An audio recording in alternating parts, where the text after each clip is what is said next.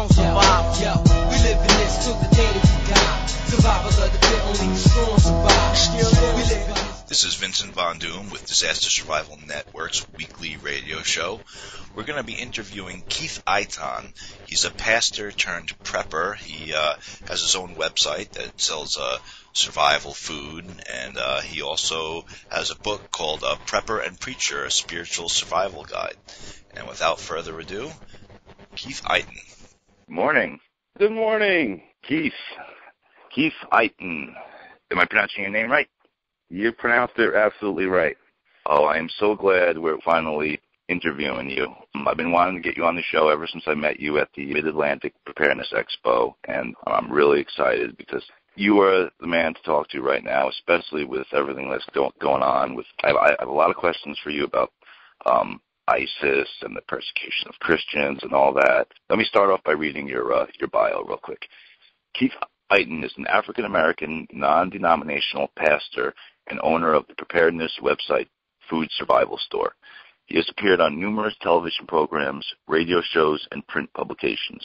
He holds a bachelor's degree in political science from Syracuse University, as well as a communications degree from Westchester Community College.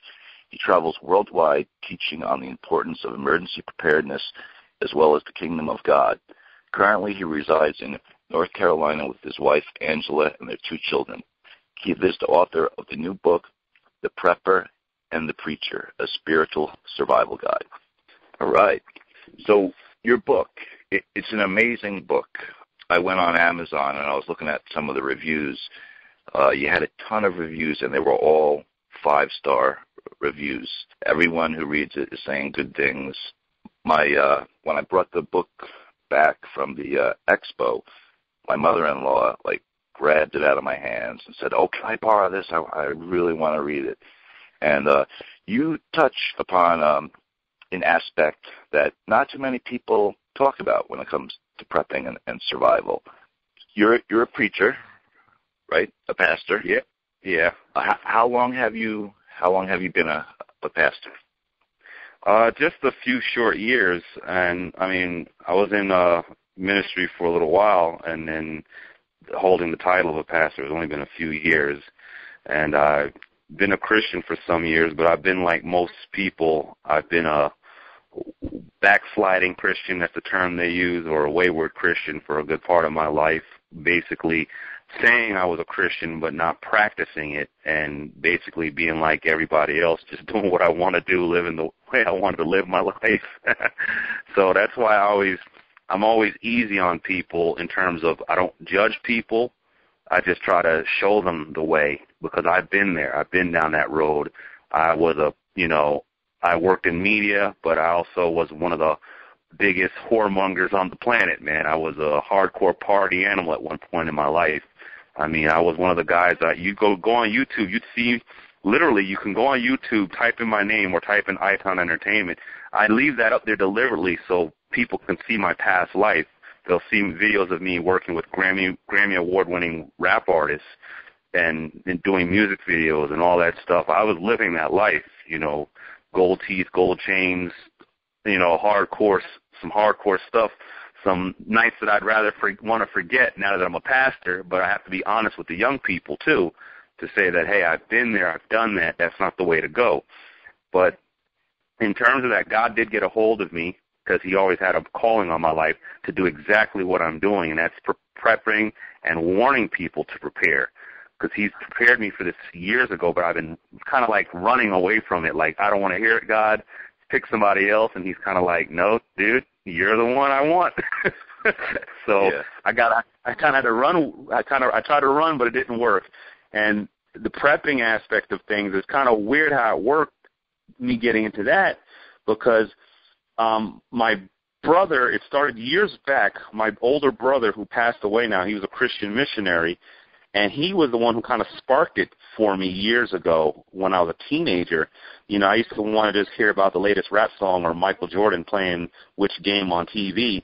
And my brother used to be like, no, man, you got to start paying attention to this stuff. He'd teach me stuff about the New World Order, the Mark of the Beast and stuff like that.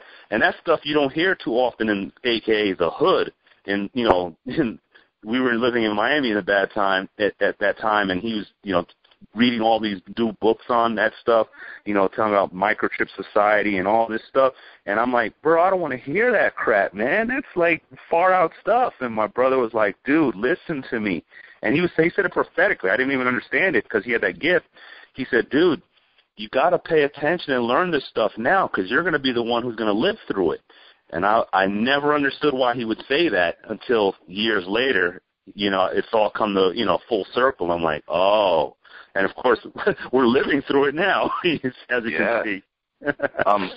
We got a lot in common as far as that. I was brought up Christian, Catholic, and we lived in an Italian neighborhood, and everyone went to church and stuff. But when I was a kid, I found it very boring. And as I got older, I didn't want to go. I didn't want to have anything to do with it. I kind of wanted to find my own way, and I got into trouble, too. I got into the same thing, the party scene. My friends used to throw raves, massive raves in the city and stuff like that. I got into, hip-hop, too. And I almost died a few times in, car accidents. And I really should have died a few times. I had to have massive blood transfusions, stuff like that. But I feel like God saved me for a reason. And when I was younger, my mom used to take me into like Manhattan, and I was only like 6 or 7. And I remember walking, and there was these chain letters on the floor, and I picked one up, and it said microchip 666, mark of the beast, and it showed this little injectable microchip. And they actually have those things now. I've seen them. They're like the size of a grain of rice. And now that I look back and I start to see the stuff that I heard about when I was younger and stuff they talk about in the book of Revelations and the Bible, and when it's unfolding right in front of you, it makes you like question it again, like think of it like, whoa, maybe there is something to all this, maybe it all is real, So I, too, started getting back into religion and spirituality recently. And when did you decide to become a prepper? Well, it's interesting you asked that. Like I said, my brother, he planted those seeds. And because when he was teaching me all this stuff, he also started, teaching us a little bit, just giving me the basics, that just always saying we need to have extra food at all times and extra water stored in the house. And we were actually doing that in my family because we grew up in South Florida a good chunk of my life. I lived in New York later on. My mom and dad were divorced.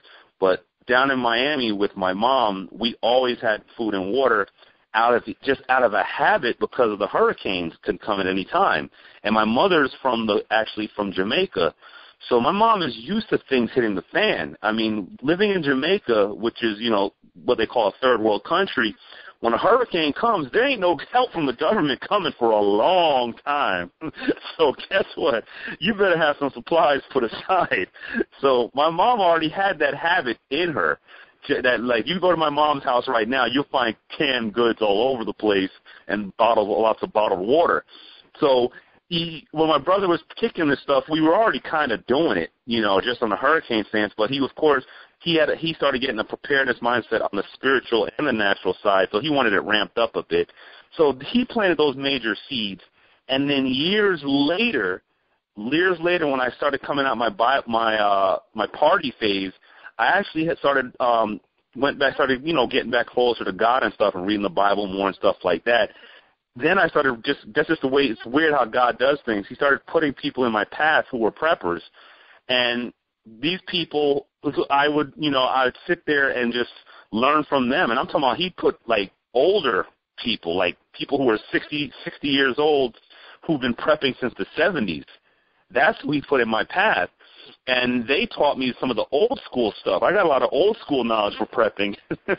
So it was just a blessing that he put those people in my path, and then I started taking it a little more serious because, I have a wife and I have kids. And to be honest, I knew a lot of this stuff, but it's amazing what kids do to you. When you get your own kid, you kind of start realizing, wait a second, it's not about me anymore. I have to look out for them.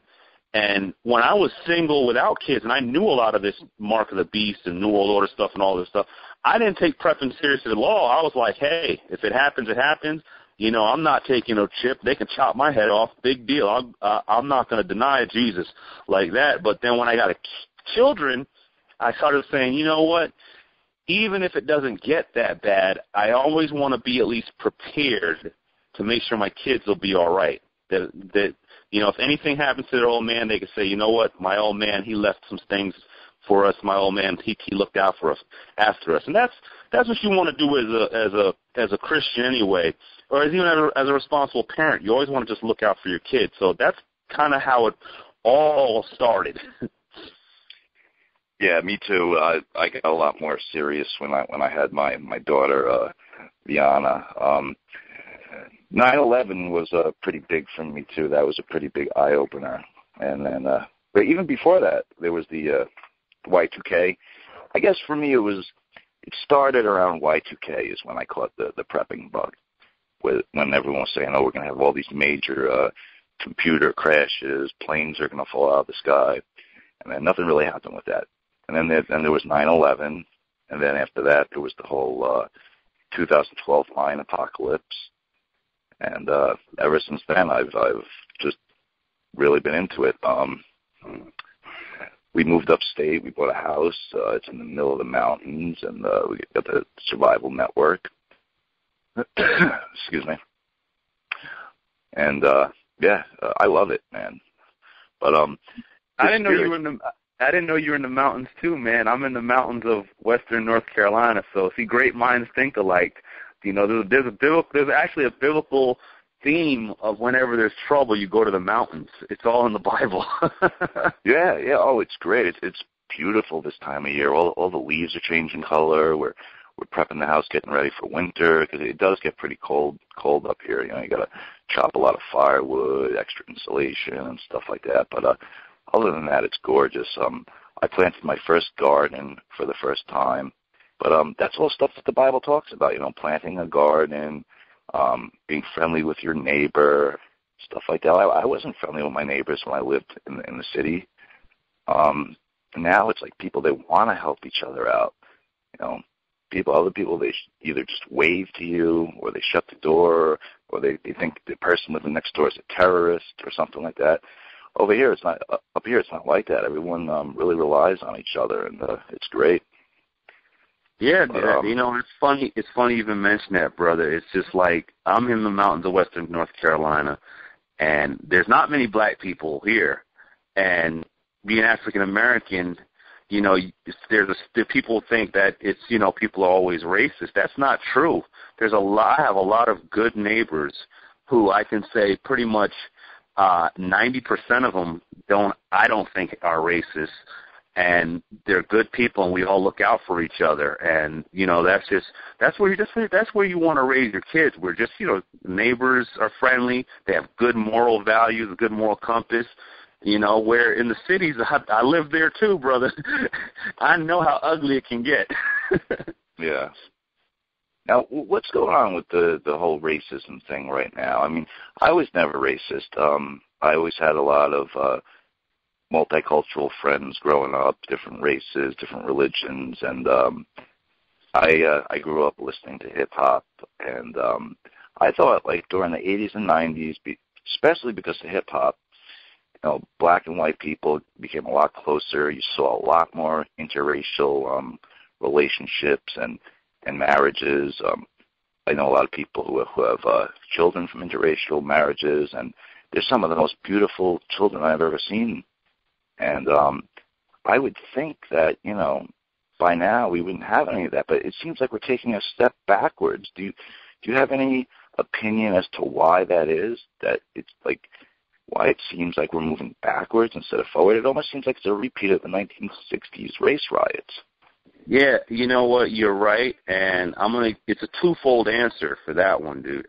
First of all, it's a spirit, racism. It's a nasty spirit, and the Bible if you read the Bible closely, there's numerous different kinds of spirits. You can have a spirit of wisdom, which is a good spirit from God, but then you have a spirit of hatred and the spirit of malice and all these things. And racism is actually a spirit.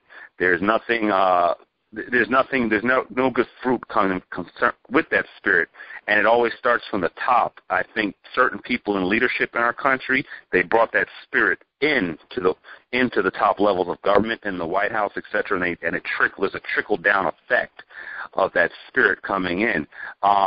With that said, with it being a spirit, we do have some problems in the country, but then again, on the flip side of it, people that are really tuning in, who are truly listening to God, who are starting to read the Bible, getting the Word more, they always overcome it. Case in point, when that crap happened in South Carolina, which is right next door to me, with the shooting at that black church, what happened was Al Sharpton and Jesse Jackson, they wanted to come down and give their quote-unquote speech. But you know what? A lot of the community of Christians, both black and white, did not want Al Sharpton and Jesse Jackson in the vicinity, and they made it known. Because those two guys, who I know, they're just Christians in title, not Christians in their walk, those two guys would have made the situation worse. And what happened was the people of South Carolina in those communities, both black and white, they got together and held each other up and held up those families from that tragedy. And a lot of the prayers and the love of Christ was exhibited amongst each other, where the wounds were healed and people were really able to gel and come together as one in that community. And you know what? Things worked out for the better. But I bet you, if they would have let those guys come down there and start their race baiting and all that stuff like that, there would have been some riots, man. And this is where, especially as Christians, we got to really just stick to the teachings of Christ. We got to try to be Christ-like in our behavior.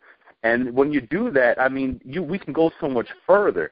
I do a lot of preparedness shows, and I also do gun shows selling preparedness products. And I can tell you, I've gone into some racist areas around the country selling stuff. I'm in the South, mind you. So I've been in some racist areas, but because I have the Spirit of Christ on me, and when people talk to me and they know, they're like, yo, this black dude is a real Christian. I get so much friends, and I become friends with some of these people who otherwise would sometimes say, I don't even want to mess with this guy. Then they say, no, this guy, he's the real deal. They become like lifelong friends, because they don't see the skin and color anymore. They see Jesus Christ in me. And that's the way, as all Christians, if we can learn to be like that and follow Christ as best as we can, I'm telling you, people won't even see your skin color. I've seen the same thing with white guys when I used to live in the bad neighborhoods in Miami. White Christians who were real Christians, when they would come through, nobody would trouble them, because people really saw in their actions that they were real Christians. So they were held that they were really respected. Where if it was a guy who was just some a social worker or a tax collector, then of course he'd get beat up. Yeah. Well, Christians are some of the nicest, caring people I've ever met in my whole life, and that's why I can't understand why there's all these Christian persecution going on in the Middle East. They're getting their heads cut off, and it doesn't really seem like Obama really even cares or is even doing anything about it. Russia is attacking ISIS. In 2 weeks, they've done more than we did in an entire year. It makes me wonder if we were even bombing them, or if the president was somehow funding ISIS. And then, he invited Al Sharpton to the White House 80 different times. What is Al Sharpton doing at the White House 80 different times? What are they talking about? And at the same time as all these different Ferguson riots and all these other things, I think that they're using race and religion as a way to keep the people divided.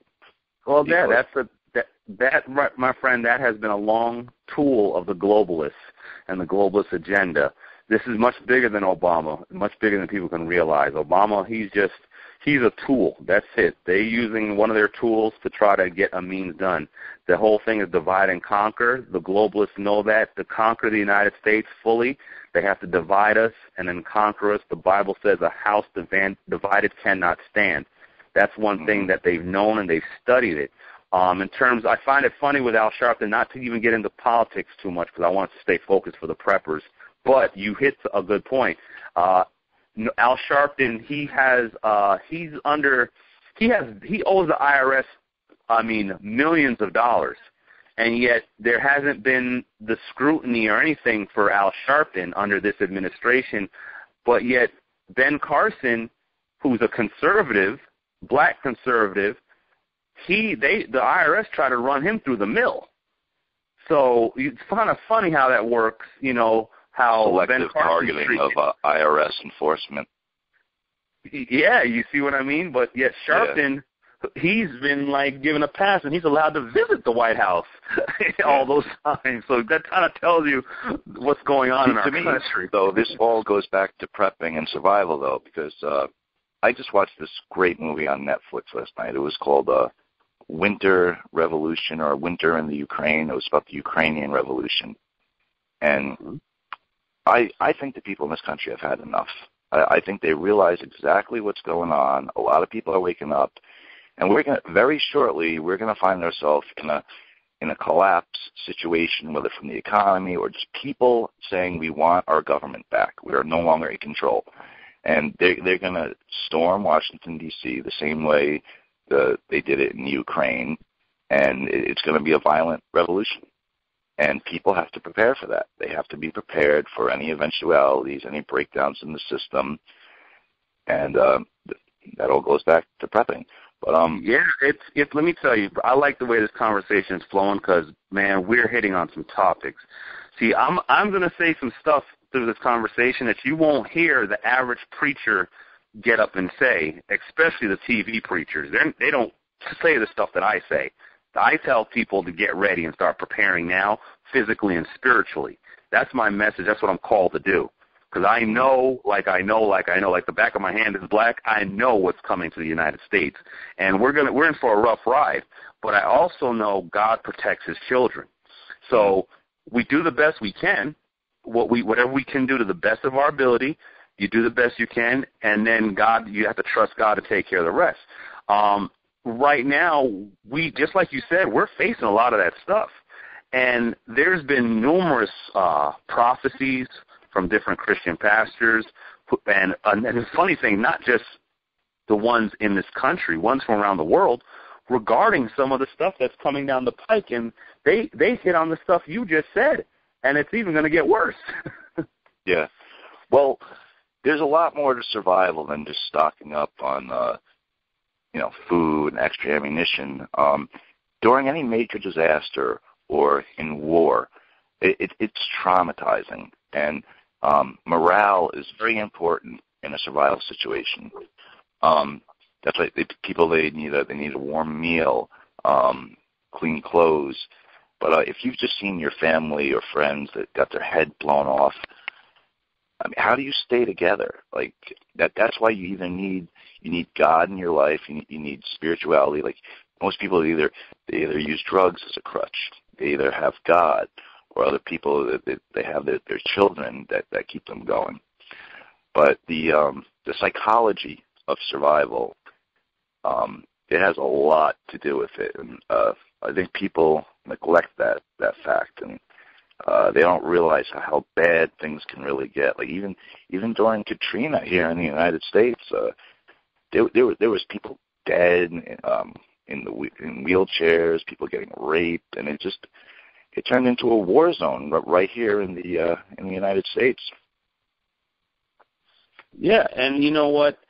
I hate to say it, but brother, that's what we're facing.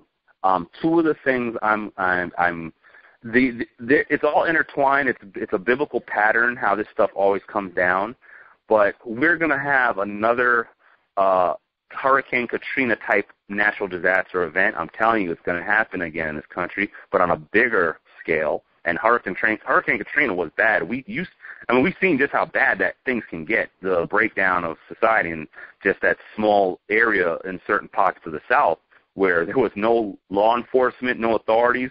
The police didn't even show up in some cases because they were more concerned with staying home to take care of their family.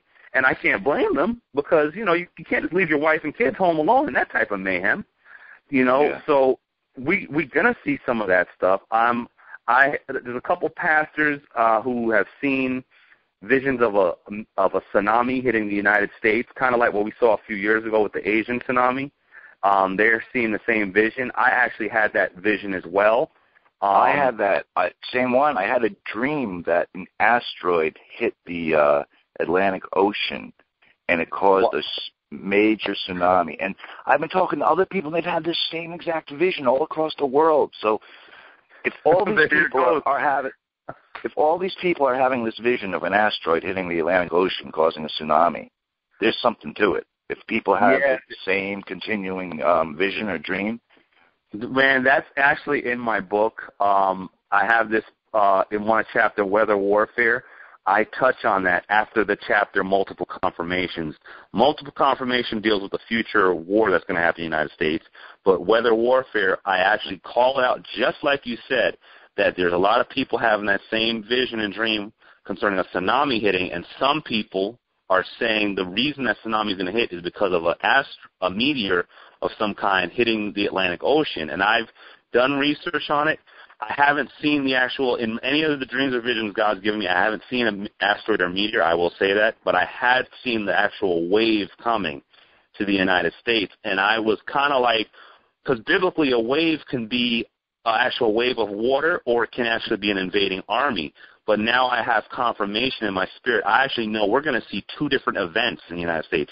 We're going to see an invading army, and we're also going to see a big wave of water, literally.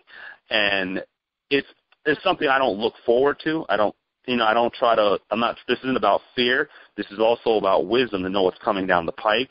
But long story short, if it is a wave on that magnitude coming, just a tsunami, the amount of damage that's going to happen across our coastlines, it's pretty ugly because in my particular vision, I saw the water come up to literally, basically, let me put it like this. I was in my old condo, which was in Miami, and I lived on the 9th floor. In the vision I saw, I saw water come all the way up to the 2nd floor of my condo. Like literally the parking lot, you couldn't see it anymore where the cars were. They were all covered with water. So that's about, 20 feet of water covering the ground next to the water, next to the beach in Miami. Some people say, hey, you know what, it's possible when a lot of people don't realize when we had that earthquake in 2010 in Haiti, that major earthquake that killed 300,000 people, the whole entire Caribbean and including South Florida was under tsunami alert. Just from that particular earthquake, they were under tsunami alert. So we're not saying anything out, like far-fetched. You know what I'm saying? I'm just trying to let the listeners understand that this stuff is possible. It can happen. Yeah, and the wave of immigrants in Europe, they're like suspecting that a lot of them are ISIS members and stuff like that. But the same thing is going to say people are trying to sneak in through Mexico, and that a lot of people are starting to feel there's going to be a massive coordinated attack that dwarfs. It's going to make 9/11 look like a picnic. And if there was ever an EMP attack, what's going to happen to all the nuclear power plants? They're going to have to keep those running with generators and stuff. And if a bunch of those melt down in the United States, ooh. Well, that's where my book comes in, because you hit a point which no one wants to think about it, but this is the truth. That if that happens, just like you said, it's going to be Fukushima times 10, okay? And we're not even prepared for that. And that I would definitely see that would be a part of God's divine judgment on our country, because our country, believe it or not, has been founded off of Judeo-Christian principles. So when you have an agreement with God, we're a covenant nation. When you make an agreement with him and then you back out your agreement and you totally just disrespect him and kick him out of your country, well, God is pretty much a gentleman. all he just does is says, okay, well, if you don't want me, I'll just get right out of the way and let somebody else come in. And when you let someone else come in, it's never a good deal for your country. If that goes down, we're talking like, reactors going down, no grid, no electricity. I mean, people who've seen some of these survival movies, Book of Eli, The Road, we can go down the list of some of these flicks. You're getting a glimpse. Oh, I love that movie, the one with the Book of Eli. Yeah, with Denzel. That's my man right there, Denzel. I love that flick. He is awesome. And we're seeing, just in that, watching that movie, you're seeing just how ugly it can get. But this is where, just like the lead character in Book of Eli himself, Denzel played, you're going to need that relationship with God and to really get into His Word. Because when you get into His Word, it gets into you, and then the supernatural always takes over. I have a friend, associate rather, he's a Christian minister. He went over to a certain area of Japan when that radiation was raging, and he had taught some Christians just some of the principles of that Jesus has taught, and so that Christians, we actually have the authority to do it if we know it. And that's one of the biggest things that the devil tries to pull, whether through legislation or just through unbelief, is to try to make you think that the Bible is not real, that the words aren't real, and that it's all a fairy tale. But what he basically taught some of these Christians over there in Japan, he taught them how to walk and pray over certain areas of radiation. And they did that in some of their neighborhoods, some of these Japanese Christians. I'm talking recent stuff. And their radiation levels went right back down to the normal levels, where other neighborhoods are still screwed up with high levels of radiation. Their area is totally normal. And that's how some of these miracles work for people that can really believe in the teachings of Jesus Christ. And the Gospels, what the Word says, that you have the authority to do these things. The Bible simply says if you touch and agree, praying over anything, it shall be done of our Father in heaven. So if you and another couple of other Christians are believing that God can do these miracles, it's so easy that for God to send an angel and say, okay, clean up that radiation in that neighborhood because my children asked me to.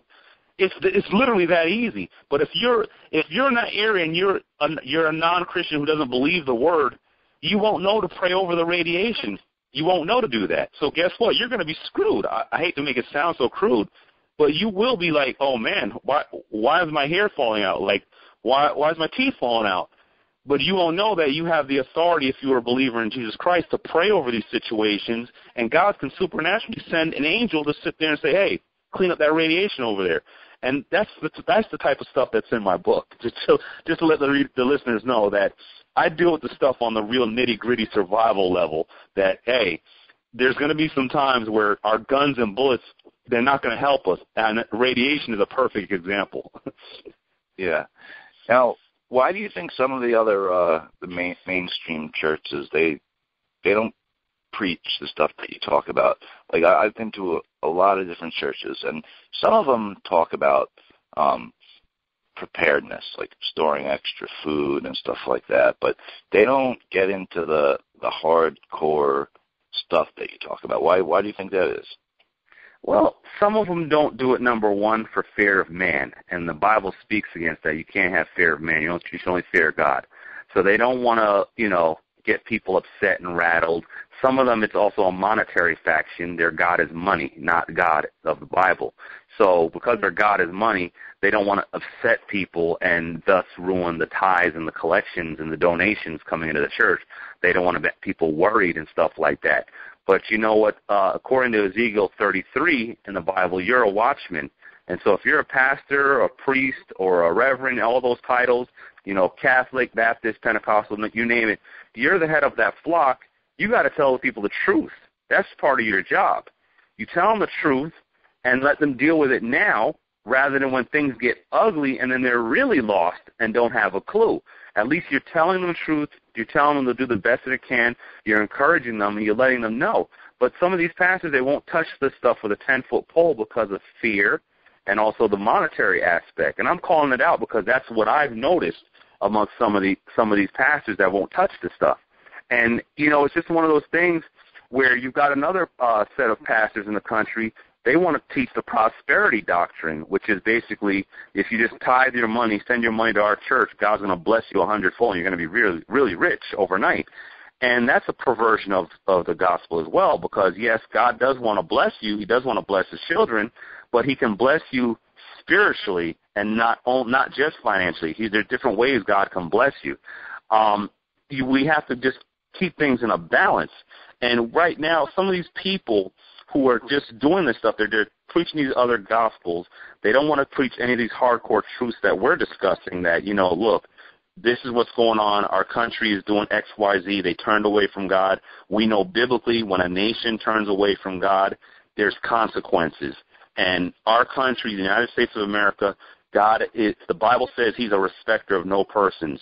So basically, if he's done it to ancient Israel, who was the apple of his eye, of course, he hammered them, he'll hammer us. He has no qualms about doing it. He'll do it to them too. And we could even look at ancient Rome. Ancient Rome wasn't a Christian nation, but when the Christians there fell under intense persecution, and then the Senate got corrupt, and the morals of the country went downhill, judgment came to them too. He allowed the other countries to overrun them, the invading armies to come, and there goes Rome. Rome was collapsed and done. So he doesn't change in his patterns of how he allows these things to come down the pike. Christians, pastors, a lot of them who don't want to touch this subject, I pray for them. I really do.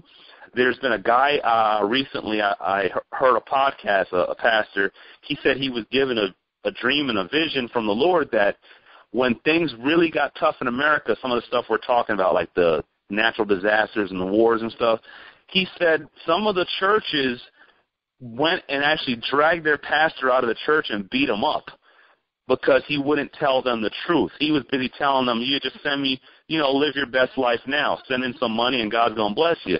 He wouldn't tell them the truth that we're telling. And it's sad because I'm not going to be one of those pastors where people under me were saying, hey, Brother Keith, you never told us this stuff could happen. No, if you came into contact with me, best believe you heard it.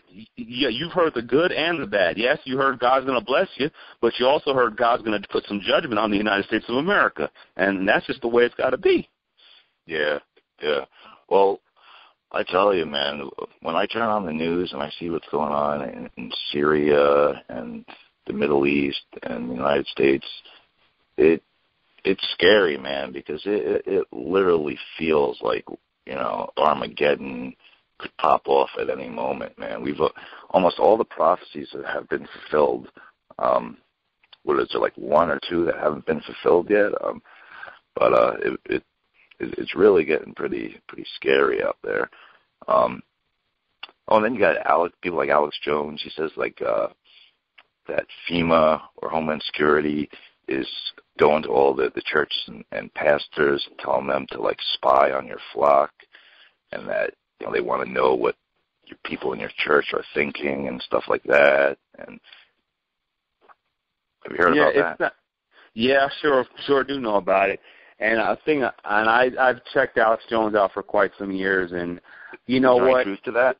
I haven't seen that particular document come across my desk, but let me tell you something. I don't put it past the government at all, and I think that they will do that because me and my church, we're small, we're tiny, less than 100 members. So I think that document is going out to those major, super big churches, those mega churches, because they're the ones that have the most influence because they have so many people attending their churches, and plus they have TV time.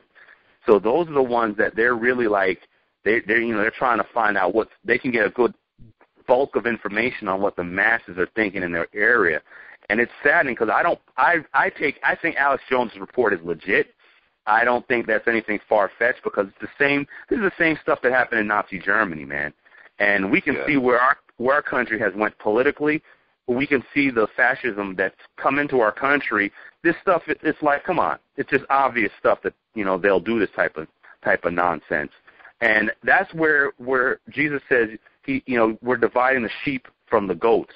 We're going to find out which one of these pastors really are serving the Lord and they follow what the Lord says, and as opposed to the ones that are just following the spirit of mammon, following the money. Because to my knowledge, the ones that are going along with this thing of basically snitching on their members and being able to spy for the government, there's a financial incentive in it for them.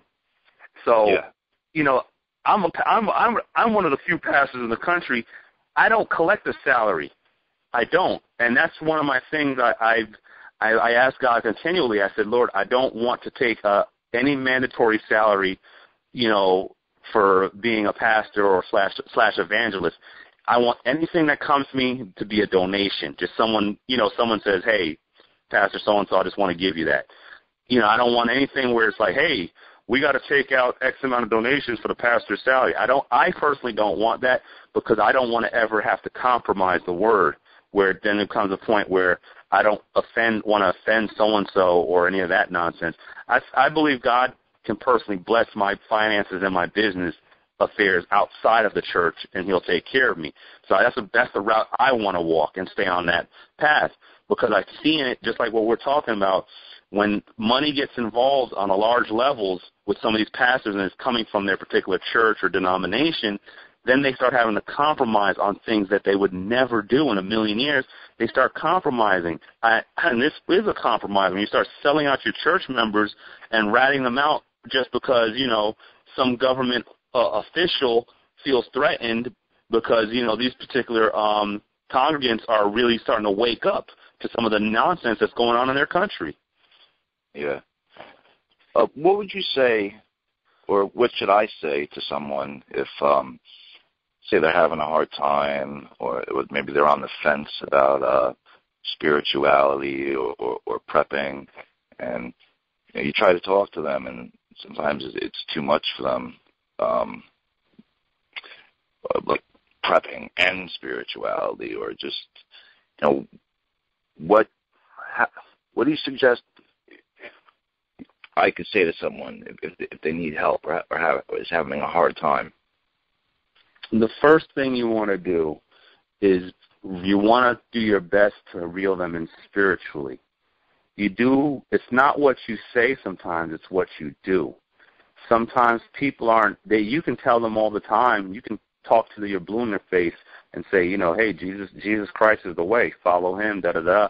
But what they're going to do, they're going to watch your actions. If you're telling them that, you know, Jesus is the way and, you know, the Bible's real and stuff, then you have to live your life accordingly. If you're telling them that Jesus is the way, but then you go home and you beat the mess out of your wife and they know about it, or you go home or you go out and you and your buddies go rob a liquor store, you know, I'm just putting as examples. Then they're going to look at you like, well, dude, you're telling me Jesus is the way, but your actions aren't backing it up. So we always got to make sure as Christians, especially for a Christian prepper, our actions match up with the words if we say we're a follower of Jesus, because that people always watch it. I've come to know that in my walk. I've learned that's what people are watching. There was times I didn't even know someone was watching my actions with something, and they told me years or months later, like, dude, I saw how you handled that situation with this and this. You know, you could have popped that guy in the eye and you didn't punch him in the face. Instead, you just handled it a totally different way. And now I know you're a real Christian. And, you know, I didn't even know the person was watching, because there's times, you'll be tempted, but you always got to put your actions first.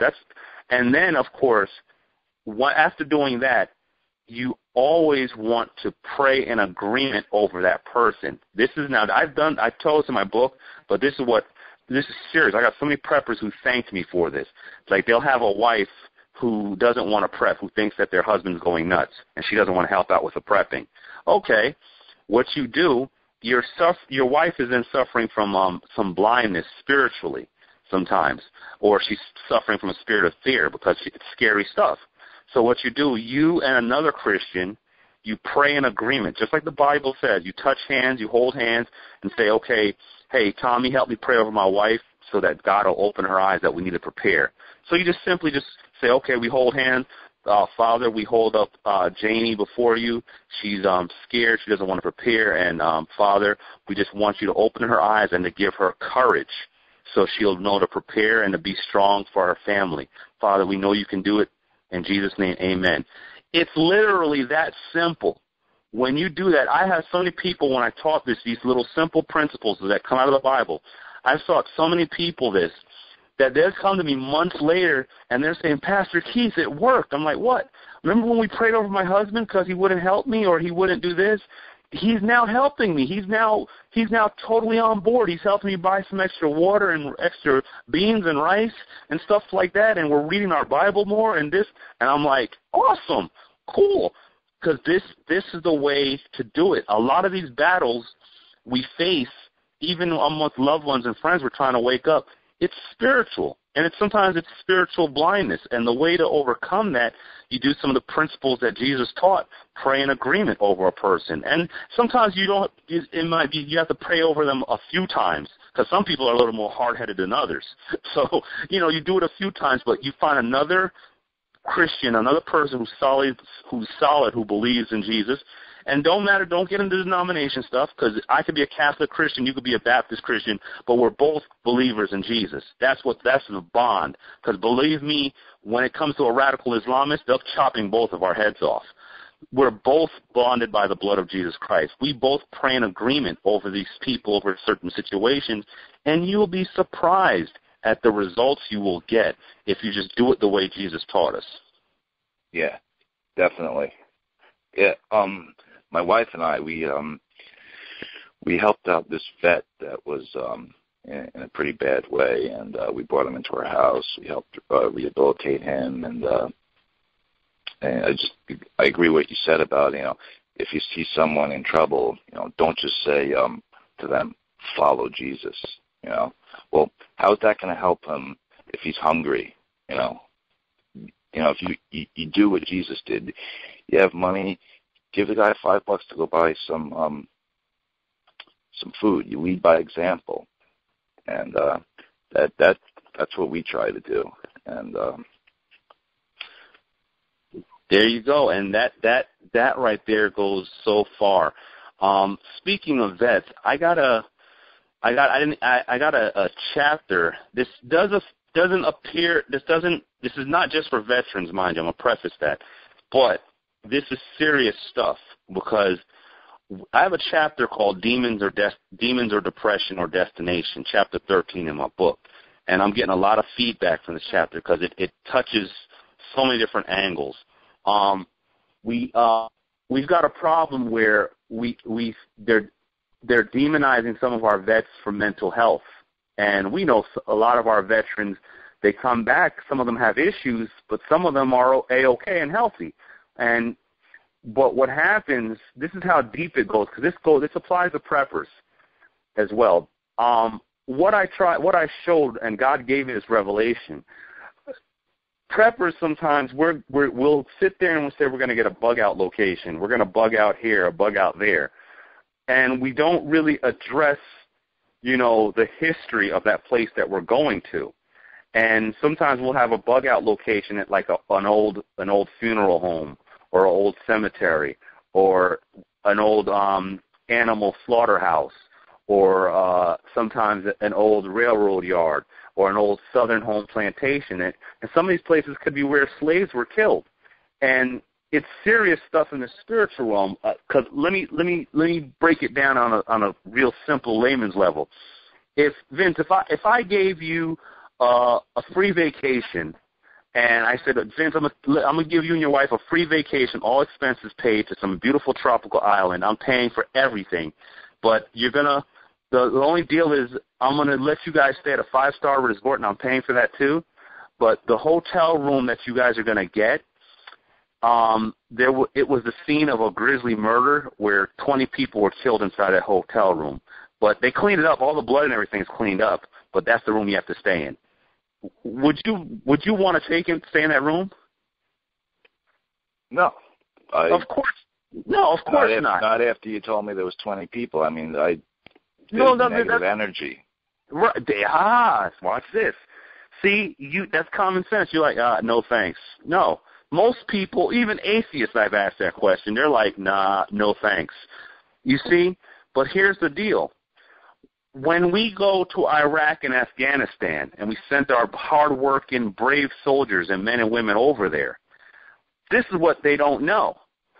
a lot of the ground, the very ground that our soldiers rest their heads on at night, these places were literally scattered with dead human bodies by the thousands. These were the sites of battles going back thousands of years. Genghis Khan, Alexander the Great, I can go on and on, from Saddam Hussein, all these different characters throughout history. There was numerous sites of people being killed in wars and battles out there, and literally hundreds of thousands of dead bodies were just laid out, and they never were buried. They were just laid out, and the blood just drips all over the place.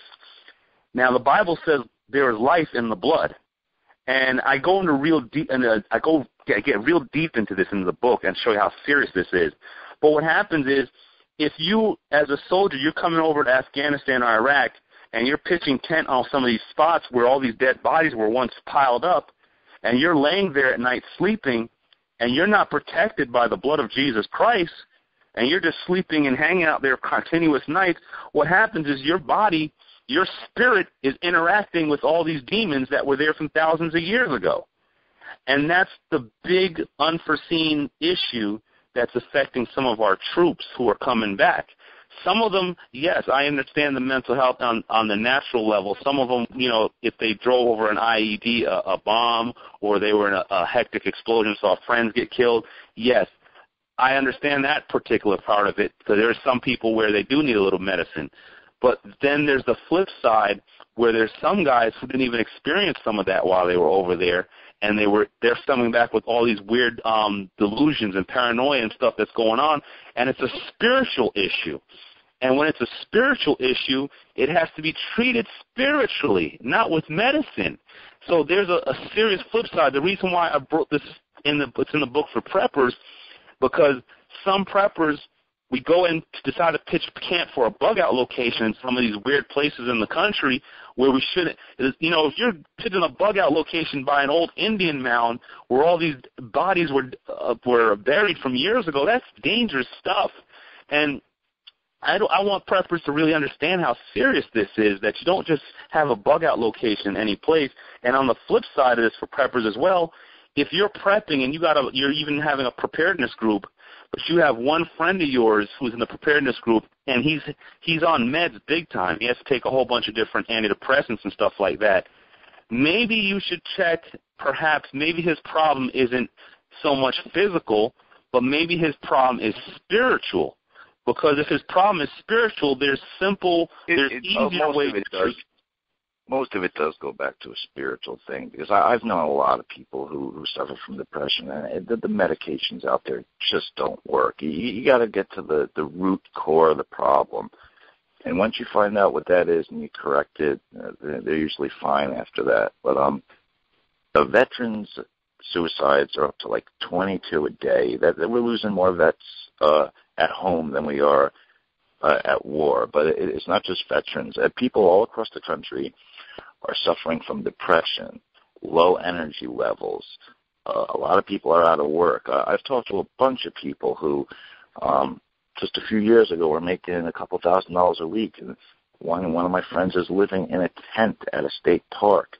A bunch of other people are homeless, and these people used to work for tech companies and all this other stuff. And I've heard other people describe it as America they have a spiritual deficiency, or a sickness of the spirit. Yeah, brother, this is the stuff that I'm talking about, because it gets so deep on so many different levels. And my concern is, just for my friends in the preparedness community, you know, if you can really help out that friend or that family member who's got some of these issues now, if you can realize that some of this stuff is spiritual and attack it on a spiritual level, you know, you pray over those people, you lay hands and pray over them. If it's a spirit of fear or a spirit of bondage, or, you know, you can literally do what Jesus did, cast the spirit out. Say, you know, spirit of fear, we command you to leave our friend in Jesus' name. You can do this stuff, pray over them repeatedly, and you start seeing some really awesome results. These people start getting off their meds, and they're like, I feel so much better. And you start seeing their face totally bright up day after day. And I'm living this because I see it with people I deal with in church, as well as when I go to gun shows, and the Lord has me pray over these people, and they're getting so much better. And it's just because we don't want people who are preparing in the future to have a friend or a family member who's, just dependent on the medications, and then when they can't get their, Prozac or Ritalin, whatever they're taking, when they can't get it, we don't want anybody flipping out, especially in a situation where everybody's already under pressure. You don't want to have that worry of someone who's in your group or your family when things get tough in this country. You don't want them spazzing out, especially when you got guns and ammo and little children in the house. So that's why I want to teach people how to fix this and address this now. I'll tell people this too. If you're not even familiar with this, if this stuff is a little kooky or just freaks you out, but you do know you have a friend that needs help, try to use the internet, type in deliverance minister, and then put in your state, whichever state you're in, New York, Florida, whatever, and you'll be surprised. There's a lot of deliverance ministers, both some of them are Catholic, some of them are not Catholic, some of them are just, Pentecostal, Baptist, you name it, who understand this stuff, and they will literally help your friend out for free in most cases, and they'll show them how to get through it on the spiritual level. And that's all I'm saying, because we are in for some really turbulent times in America, and we need to be as armed spiritually as we can. Amen, brother. Definitely. Yeah, I believe, man, that, as far as race and stuff, there's one race. It's the human race. And, all these political parties, all that stuff, that makes things too confusing. As far as I'm concerned, there should be one party, the People's Party. And, this country needs a lot of help, a lot of prayer, and, I hope that just people continue to wake up, continue to follow God and ask for guidance and help. God communicates to me with signs. I feel like he sends me messages. And when I say he, sometimes I think God is an it. I don't even know if it's a he. It could be a she for all I know, but I believe God is an it. And I know everyone has their own view of what God could be, but I get sent these signs, and that's what brought me up here to upstate New York. It's almost like God was clearing a path for me to safety, and he was giving me all these signs and symbols each day, and I knew I could feel the energy coming from it, like a vibe. I felt like he's been protecting me ever since then, and I started going back to church. I started getting back into it, because the last time I went, I was a kid, but now I love going back to church. And now that I have a daughter, I want to bring her up in a church setting. I don't want her,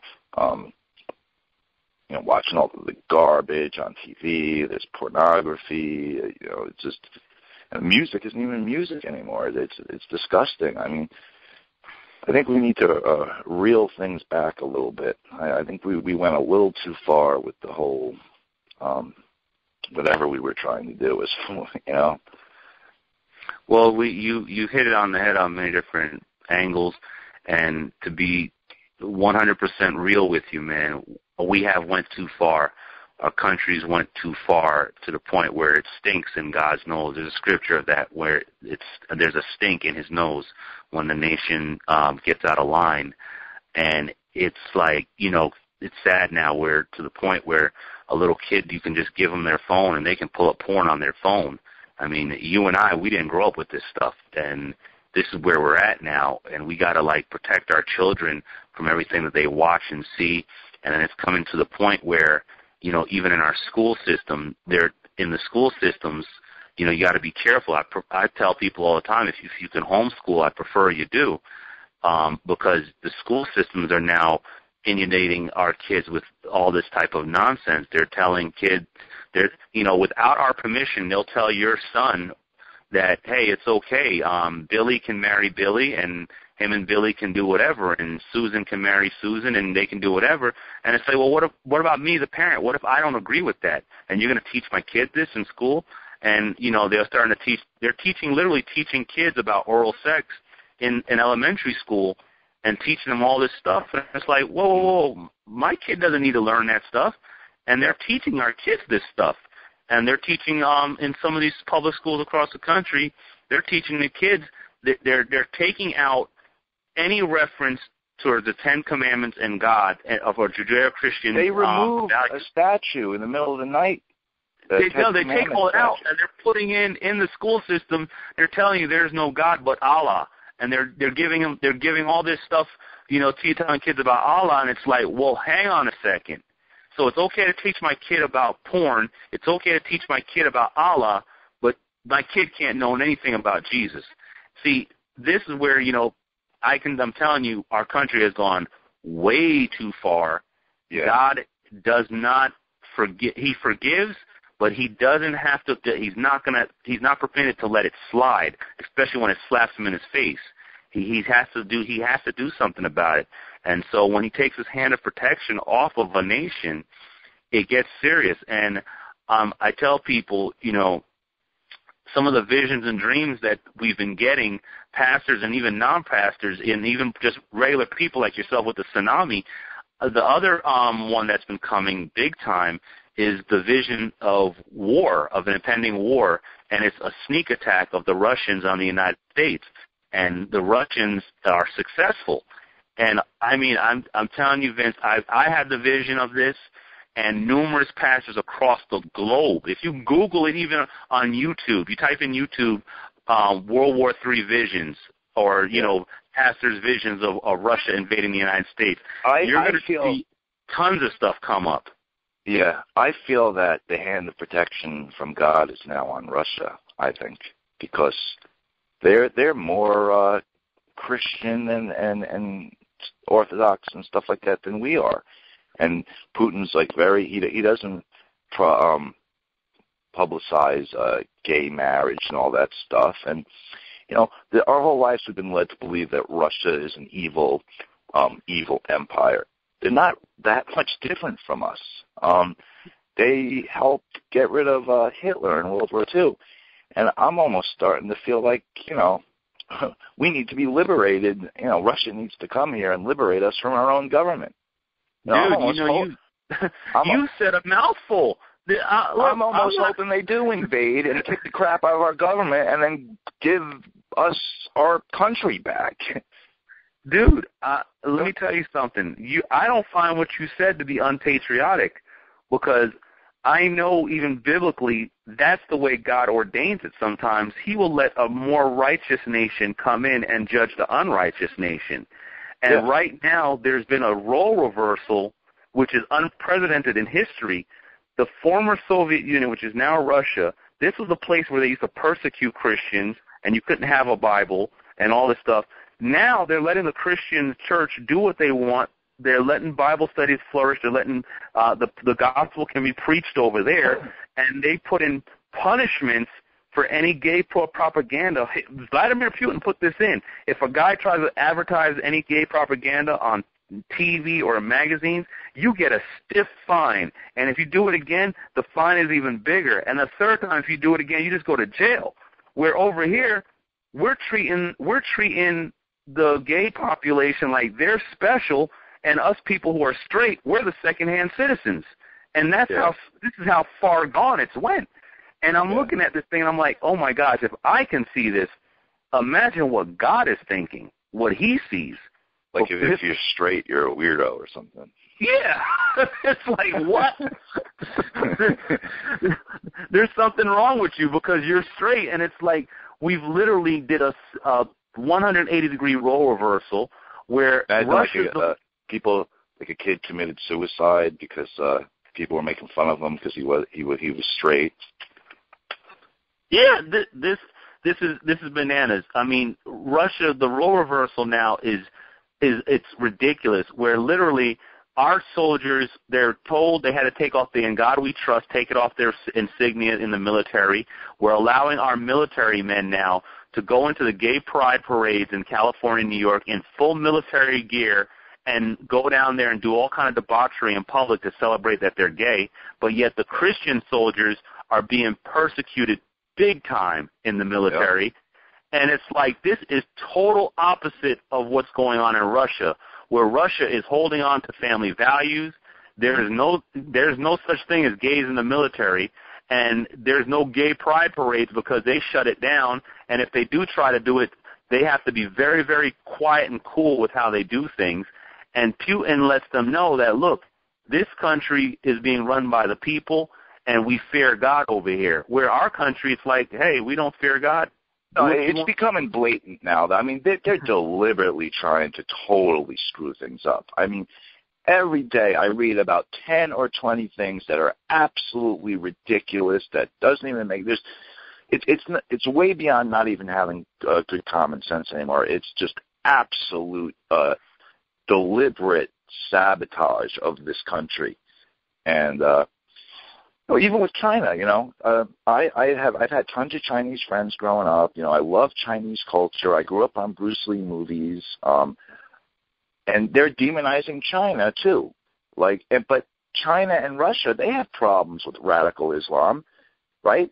So instead of causing World War III with Russia and China, why aren't we becoming closer with them, forming an alliance, and going after radical Islam? I really don't get what's going on. It's just so beyond ridiculous at this point. But, people, they're so caught up with their everyday life, going to work, at their dead-end job, living paycheck to paycheck.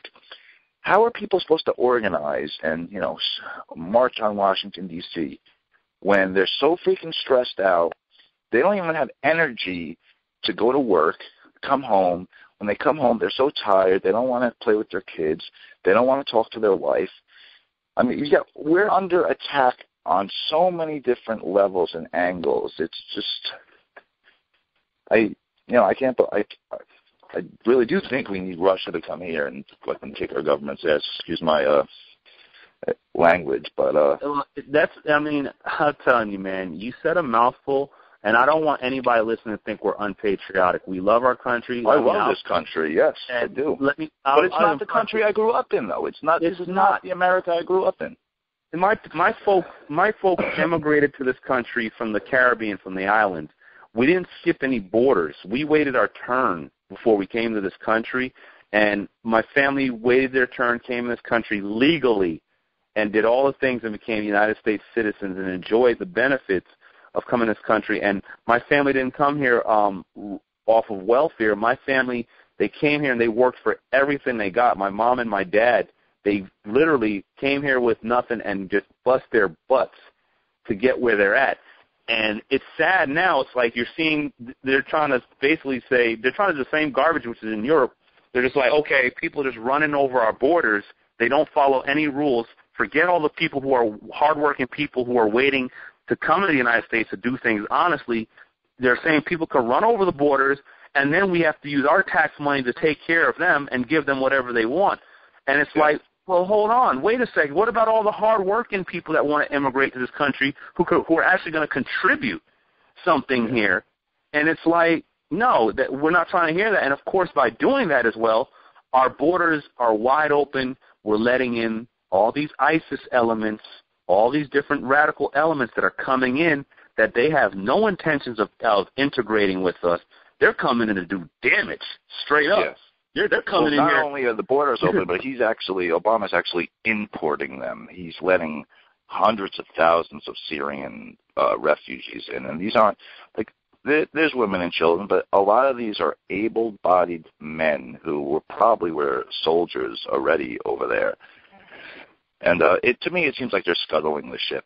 It almost seems, in fact, I know it's true, what they're doing is they know we're on to them. So they want to cause as much chaos and distractions in the meantime so they can plan a getaway. And they're pretty much scuttling the ship. They're just wrecking the country. Well, there's all on the smaller factor. It's a political scheme because here's what you do. If you let the votes for the Democrats. There you go. If you let in 5 million, I'm just giving a small number, 5 million people, and then you give the other 10 million, 15 million here full amnesty, and then which they try to do, give them voting rights, what you've done, you've tipped the scale and you've eliminated the conservative vote. because all these people, once you get them on the government dole, they're getting their benefits, X, Y, Z, blah, blah, blah. How are they going to vote? Let's just be real. They're going to vote Democratic. Mm-hmm. So that's how you just isolate yourself, and you make sure you and your gang will forever be in power. And this is where the people have to learn to look at things on a big scale. This is how socialism, this is how it's run. And people don't know want socialism, though. What's with this? Why socialism all of a sudden? What was wrong with America in the 1970s, the 1980s? The height of America was like the 80s, right? What was wrong? What's wrong? Why are we changing things now? I thought we won the Cold War, so why are we changing anything up? Well, this is where we go into conspiracy, because then all we have to do is just follow the money trail. And we then study the New World Order. When you start studying some of the researches and what they've exposed with these guys, this stuff has been planned, man. They really know what they're doing. When you're dealing with people who are not thinking about the United States, they're globalists. They're thinking global power. When they're trying to consolidate power, these are the operations you have to do. You have to kind of say, okay, the United States, we want to level the playing field. You can't be the big dog anymore, because me and my corporations, we're going to benefit when we get all these other migrant workers from around the world making the same $10 an hour. So for us to do that, we got to take the big dog and knock him down a couple notches. Well, how do we do that? Well, let's slowly grind away at their rights, their constitution. Let's just slowly grind away at their economy and bring them down to the level playing field as everybody else. And it's been a magnificent plan, because this New World Order stuff, this stuff is part of the Antichrist system. It's all intertwined. So that's where the Bible and everything comes back into it, where, it's sad, but we're literally living in the days of seeing all these prophecies being fulfilled before our very eyes. And this is where I always tell the folks, this is not the time to play games with God. Now is the time to build that solid relationship with God, get a real good relationship with Jesus Christ now, and that way he can protect you and your family from all this nonsense that's coming down the road. Yeah. Well, again, that's why I got back into all this. When I actually saw the signs and everything coming true, I said, this is for real. And, you've got my attention now, this is real. Well, it is real. I know we were scheduled to do an hour, and I'm enjoying this interview, but we have to wrap it up, because I got some things I got to take care of. We've been over. Keith, I could talk to you for hours, man. This is one of the most fascinating topics, and you're one of the most interesting guests I've probably ever had on. Let's hook up again real soon, man. It's good stuff. I'm for it. I love your show, man. Let's do it again. We'll stay in touch and talk. Like I told you, I'm going to go out the country just for a few weeks. I'm not going to be gone long. God's willing, I come back safely, and we'll do it again. And I'm pretty sure with all the shenanigans going on the international level as well as the national level, we're going to have plenty to talk about. Oh, yeah, absolutely. And I don't know if I told you, we're trying to launch our own television network. So everyone's got their own channel these days, the dog walking channel, the food channel, but it's time preppers and survivalists have their own channel. So that's another thing we're working here at the Disaster Survival Network. And, can we say a prayer for everyone out there, all the preppers, all the listeners? Can you lead us off into a general prayer of protection? And Oh, absolutely. I love to do that when I'm asked to, so we'll do that. Right before I pray, I just want to thank all the listeners out there who supported my book, The Prepper and the Preacher, by Kieth Iton. That's my name. It's a spiritual survival guide. I want to thank you again for supporting the book. If you don't have the book, it's on Amazon. That's the easiest place to get it, Amazon.com. Or if you don't want to, you can just click me on Facebook, Kieth Iton. I'll accept you as a friend as long as my Facebook account holds it. Thank you guys again for supporting the book, and we got to get the word out to our neighbors and friends that now's the time to prepare physically and spiritually. So it's just very important. And I'm going to just lead off. I'm going to give us a prayer as the Holy Spirit leads, and then I'm going to sign off. I want to thank you, Vince, for having me on the show. It's been fun. I really enjoyed myself, and I can't wait till we do this again. Oh, absolutely. Oh, right before that, though, what's your website? The foodsurvivalstore.com? Yep, Food Survival Store, SURVIVAL, foodsurvivalstore.com, and the book is on there as well. Okay, and they can order survival food. Okay, great. Okay, well, Father, Heavenly Father, we thank you for giving us this day. We thank you for just providing for us, and for all the listeners today, Father, we just ask, Father, in the name of Jesus Christ, Father, we ask that you will just unleash some warrior protection angels around all the listeners, Father. Father, let your angels go around and protect our listeners.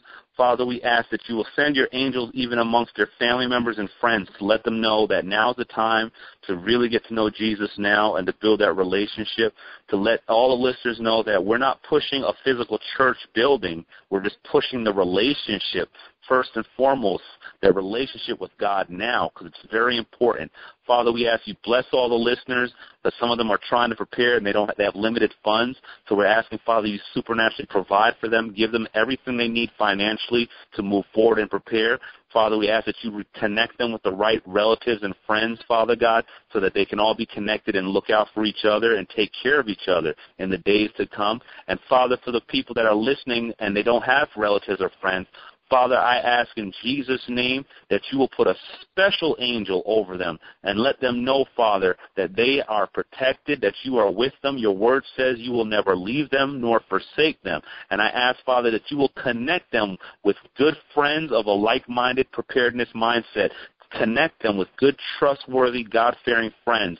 So even if they don't have a blood family member, they can have you connected with the right people. And I ask, Lord, you make those divine connections now so everybody here can have a friend and a confidant. We thank you, Lord, for your goodness and your mercy. And I ask you, bless this network and the station. Bless them with all their endeavors. In Jesus' name, amen. Amen. All right. Thank you once again, Vince. And I'm gone. And God bless you, everybody. Thank you, Keith. Have a safe trip. Bye-bye. All right. That was Keith Iton. Good stuff, man. Wow. I can't wait till we get him back on for the next show. I could have talked to him for literally hours. The government's Department of Homeland Security is buying up loads of ammo. At the same time, they're restricting civilians' rights to own and purchase firearms. Can you put two and two together? Infidel Body Armor can stop every round, including hollow points and .308 sniper rounds, is reasonably priced and fully legal. But for how long? Go to InfidelBodyArmor.com, spelled INFIDEL bodyarmor.com. Infidel Body Armor just won't quit.